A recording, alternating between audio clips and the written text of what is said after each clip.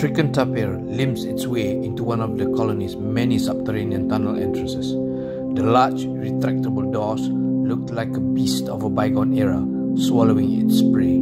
It enters the gaping jaw and rumbles its way deep into the tunnel. Salah, Abdel, and Menachem has been assigned the enviable task of managing the tapir garage. Word has been received about the incident of this tapir. The three of them were assigned to receive this vehicle today. The trauma team is on standby as Dr. Salah, a trauma specialist, has been prepped by Joachim and the onboard AI on Ahmad's condition. Meanwhile, Abdel and Menachem, the best engineers from the homestead, are there to take possession of the tapir and to troubleshoot and fix its problem. As the three await ahead of their respective teams in the garage, a squeal of wheels could be heard as the stricken vehicle approaches the entrance of the garage.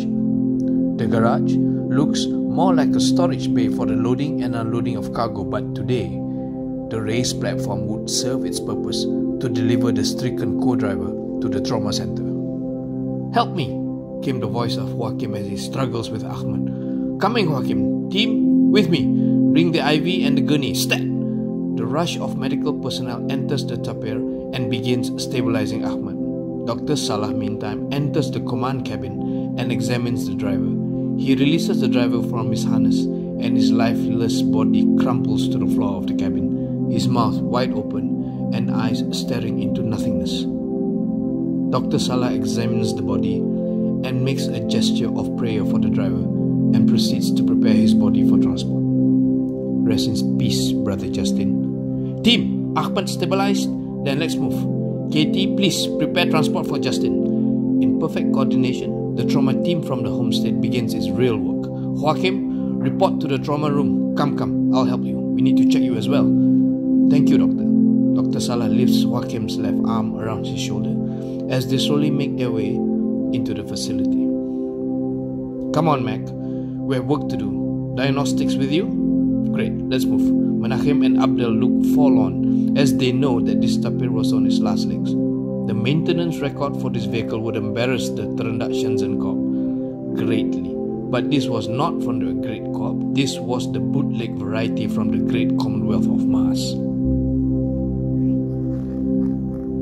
"Hello, Dr. Salah. How's our patient doing?" "Well, I hope." The comms unit cackles to life in the doctor's breast pocket. Looking slightly annoyed, he reaches into his pocket and pulls it out. "Yes, Ibrahim. If you mean Ahmad, he is stabilized, but should be up in about another couple of days. Joachim is okay. As for Justin, I'm afraid he didn't make it, but I suppose you expected this. The good of the many, my dear doctor. Don't you dare throw me that UNE rhetoric." Clearly, Dr. Salah was not impressed, nor was he pleased with the comment from the homestead administrator.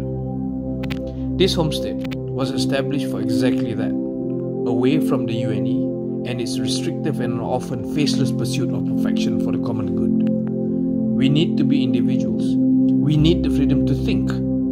This administrator is obviously an ardent UNE follower. "Ibrahim, please don't. Do not justify the needs of the community at the expense of lives, no matter how important.